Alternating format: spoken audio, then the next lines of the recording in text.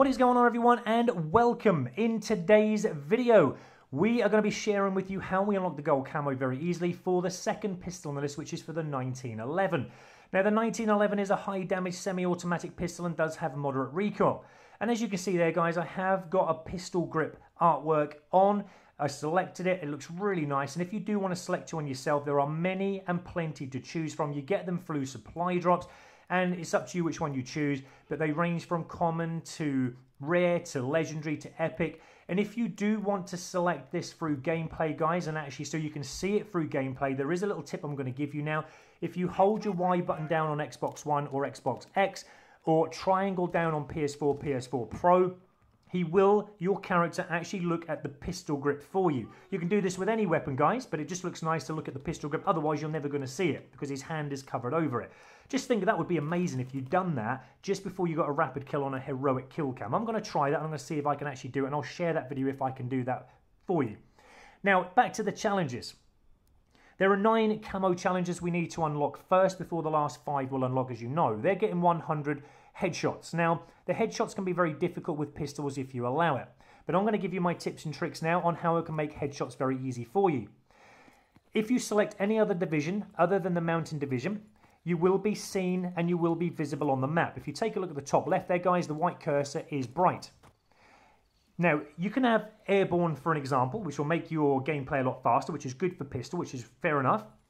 There is a basic training perk that you can select with this, which is called Flanker. You can open it up at level 54 and it will allow you to be invisible while you're moving. But you've got to be careful. I'm crouched here and I'm moving slow, and as you can see, that cursor is actually flickering, indicating that you're still slightly visible on the map. The only way that you're going to be completely invisible is to run at full pelt all the time. If that's something you like, guys, then do it. But as you can see here, I'm crouched, I'm moving slow, and it's flickering, indicating I'm still slightly visible on that. So you've got to be careful with that, but it is there as an option if you do want to use it. For headshots, I would recommend you go invisible always. You want silent movement as well, so we can sneak up, be stealthy, take that approach, and you'll find headshots come very easy. Mountain division is the division that's going to allow you to do that, what I just said. So we're always going to be invisible to enemy recon with the mountain division. But not only that, we're not going to be having our big black boots stomping around on the map, alerting enemies to our presence. As you can see here now on the top left, that white cursor is very dim. We're crouched, we go prone. That's indicating now that we are always invisible on the map. I can slowly move, I can run, but I'm still invisible on the map. Listen at my big black boots, guys. You can't hear them anymore. That's going to help us also to sneak up behind the enemy and have the time to actually aim in at the enemy head to get that accurate headshot. So that is the division that I would recommend you have, guys. If you do want to have a little bit of quickness to it, because it's going to be a pistol. I didn't show the pistol actually, it was just with a random weapon that I had, but I just wanted to show you on the map how we are to enemy. But if you do want to have a little bit of quickness to your gameplay, because we're using pistols, energetic can help with this because it will help you to sprint again sooner. So I chose that energetic basic training perk along with the mountain division. Now, in regards to the attachments, the quick draw, to be honest, I mean, it can help with getting your sights up a little bit faster, but I found with the 1911 that it is very quick getting your sights up as standard anyway, so I didn't really need it. The same with the steady aim. With pistols, they do have a good accuracy with hip fire anyway, so having the steady aim to help along to have better accuracy isn't really needed, to be honest. Now, in regards to the high caliber, I did do a test on this with the first pistol yesterday with the P08, and to be honest, it really doesn't do anything. I took this into standard Camo because it's supposed to help with increased shot damage, but the headshot damage isn't really increased. All I was getting was hit markers, if you remember, guys. So it really doesn't do anything the high caliber. If you're taking it into hardcore, which I'm going to recommend anyway, you don't need it because one shot to the head is going to shoot that headshot anyway. Full metal jacket. This can be quite helpful. I didn't select it myself, but I'm just going to show you a short video on how this can help you if you do want to select this. What full metal jacket is going to do is allow you to pierce your bullets through surfaces such as walls and that kind of thing. So just as an example, I'm going to show you how this works. And you can get that extra little kill. If you did have your standard bullets on, you know, it wouldn't have probably got that kill, but full metal jacket will allow you to get that extra kill if an enemy is hiding behind a brick wall. Extended mag, really never found I needed it. To be honest, you've got 7 bullets in that first clip anyway. It's only going to add another 3 to it. It really isn't worth it. So I didn't go with extended mags, but I did go with advanced rifling. This is the one attachment that I did select because you're only allowed one attachment with pistols. Now, advanced rifle, I'm going to show you a couple of clips now. The first clip is as the weapon is standard without the advanced rifling on. I'm on the Gibraltar map. I'm looking up at that little opening up the top there where many enemy camp, and you can see that even though I had the aim on, I didn't kill the enemy because the range was too short. This clip now, we're back to the same position to give a true test in how advanced rifling works. So now we've got the advanced rifling on. You can see now when the enemy appears at the top there at the opening to look down on us to try and shoot us, one shot, guys, the advanced rifling does the job and it gets that long shot kill. So that's why I selected the advanced rifling over anything else, because it really needed that range. Now, in regards to the sensitivity, I had to change my vertical and horizontal sensitivity down from 14 to 12. With the pistols, they're very small, they're very minute to use, and sometimes when you've got your aim up, when you're moving your right stick kind of right or left, it can flinch very quickly either way, and it's very jolty, very twitchy, so you just want to reduce it. And that, putting it down to 12 did actually help with better accuracy with the aiming. Now, I'm going to select some good maps for you here, guys, and show you some of the good maps to get headshots on. The first one is the Saint Marie du Mont map. This is great for getting headshots on. If you can get this map, it will really help you. It's got lots of locations here where you can catch the enemy out. You can sneak up behind them because of that lovely division and the basic training perk that we've got on, and you can actually have the time to aim it at the head. Another great point here is on point B. So at this point now, I'm going to recommend to you to use hardcore and always use domination for any challenges that you get. It's perfect, guys. Now, with domination, it's going to allow you to know where the enemy are most of the time, which really, really helps. When they're taking your points, when they're trying to capture them, that's where you're going to know where they are. You can go in, you can get that easy headshot, and it really makes sense. Now, another great map, believe it or not, for headshots is the USS Texas.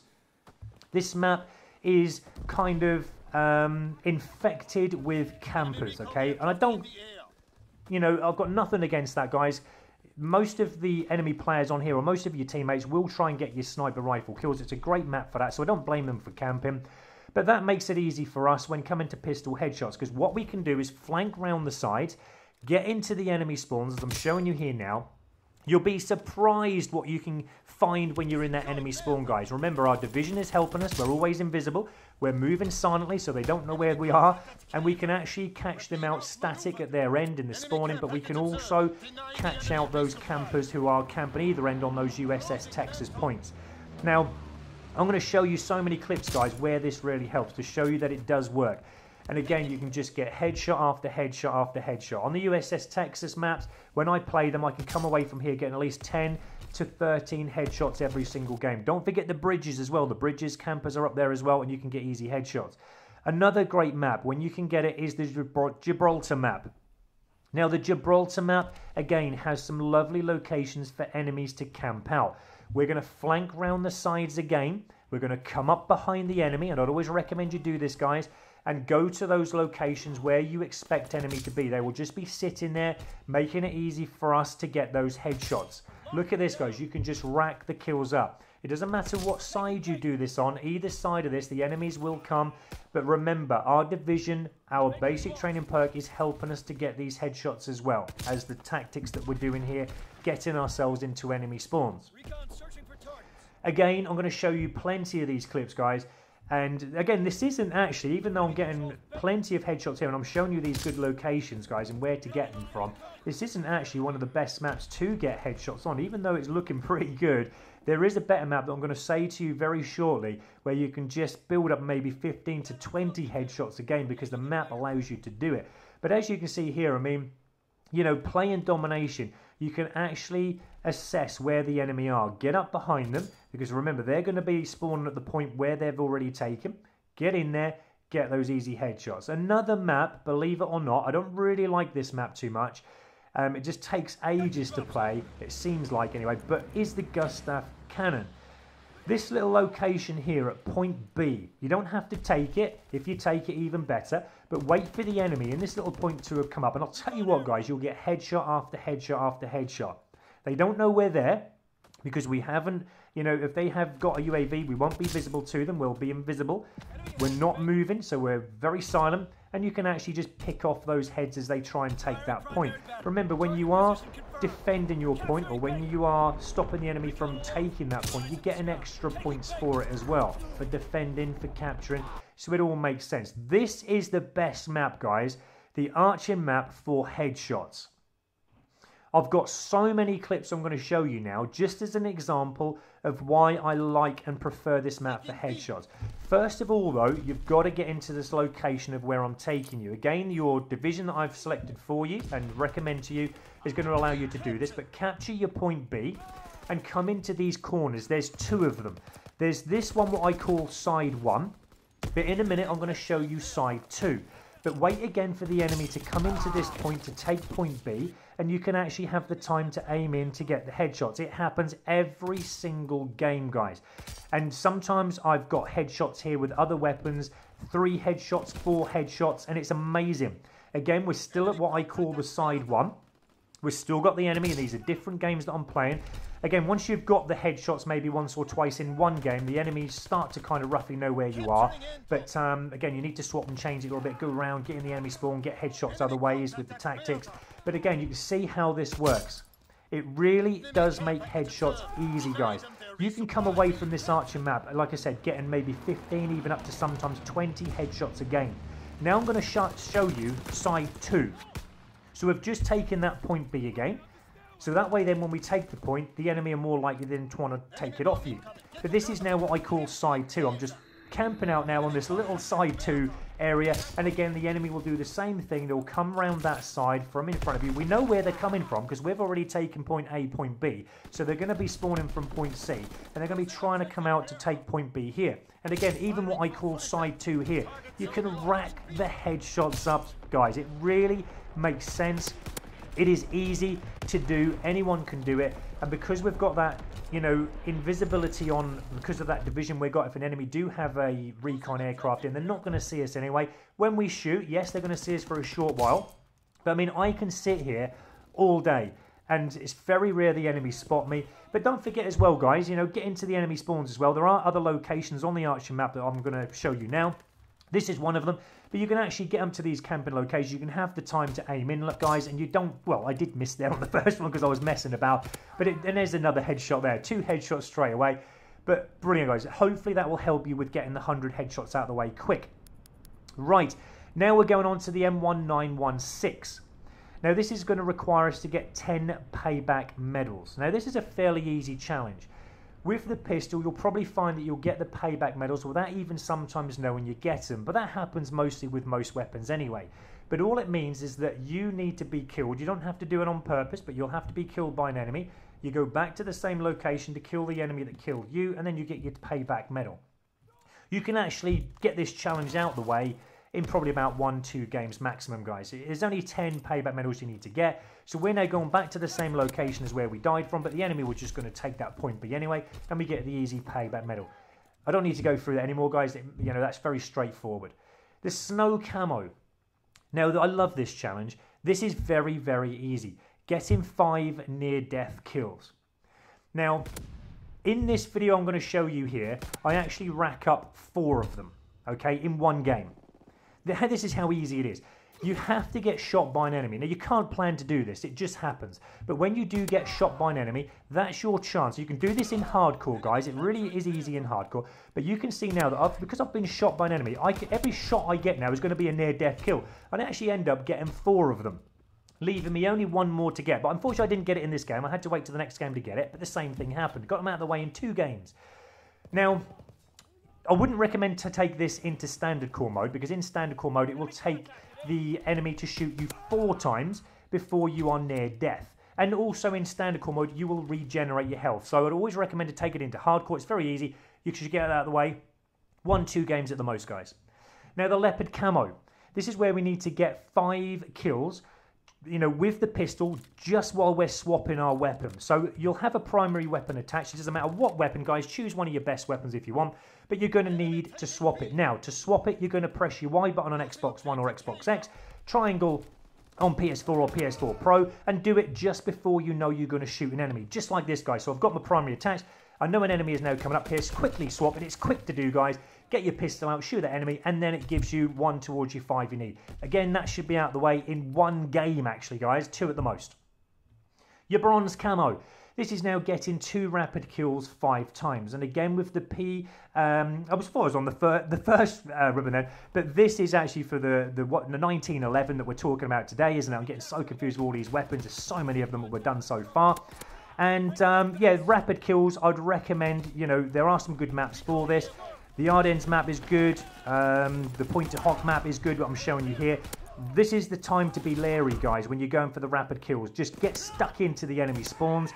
Use the best and the advantage of your division that you've got and your energetic perk.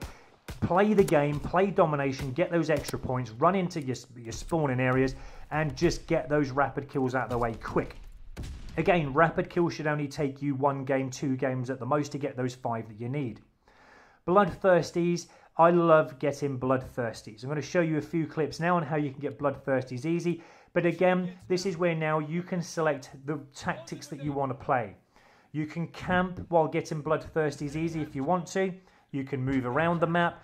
Again, you can play the game domination to your advantage and get kills while enemy are trying to steal your point, while they're trying to take them, while you're trying to capture them. And it's up to you the way you get bloodthirsties, guys. I tend to move my way from my side spawning area up to the enemy spawning area and pick off the kills as you make your way there. And by the time you're in your spawning area, you're nearly up to about the 4th or 5th kill anyway. But it's very easy doing this. So remember, the best thing of all is that the vision that we've selected, you're going to be always invisible on the map. And we're also going to use that energetic basic training perk to get into our location where we need to be quick. But we're not stomping around with our big black boots. We can actually come up behind the enemy and move very freely around. It's very rare that we're going to be spotted by the enemy. And as you can see, you can get the 5 kills, you can go on. But remember, if you do go on, other than the 5 kills you need for the bloodthirsty, it's not going to work because it won't be classed as another 1 towards the 5 that you need. Remember, all 5 kills need to come from the 1911 pistol alone. Try and deselect, if you can, your grenades or tacticals if you've got them, because if you did get a kill with any explosive device other than your 1911, then it won't be registered 1 towards the 5 you need. The bloodthirsties should come very easy. I can normally get bloodthirsties out the way with the tactics and with the division, all that I've selected for you and recommended, out the way in about 1-2 games again at the most. Make this easy, guys, for yourself. It depends on what players you're playing as well. If you do sometimes find you're up against, you know, really good players, you can see they're taking advantage of the game and they're winning and they're killing all your teammates, then take the standoffish approach. Be a little bit more, you know, camping positions, that kind of thing. Just kind of, you know, get yourself locked down in a position, kill an enemy, move slightly to another location just around the corner and watch for them to come in to try and kill you in that, you know, camping location, but keep moving all the time. It's very rare that I stand in one position for far too long. Like here, this is the one where the enemy were very, very much in control of the game. And I'm just sticking down this end that I know they're going to be spawning from. And again, I'm just going to pick them off 1 by 1. But I'm going to stick around this little location. It just makes it easier. You don't want to go out too much in the open, especially with the pistol, if you have got big long-range maps where enemy can take you off with sniper rifles. But keep in close quarters, guys, you'll find that the 5 kills will come because the enemy will try and come back to the location where you are. And while they do, you can actually get that kill and get your 5 kills you need. There you go, guys. That's the gold camo for the 1911. Hope you enjoyed the video. If you have, please leave a like. Please don't forget to subscribe. I'm now going to work the last pistol on this to get it to diamond. And then I'm going to get the chrome camo as well, guys, because I've got all World War II weapons at diamond so far. So can't wait to make that. Thanks for watching, guys. See you in the next video.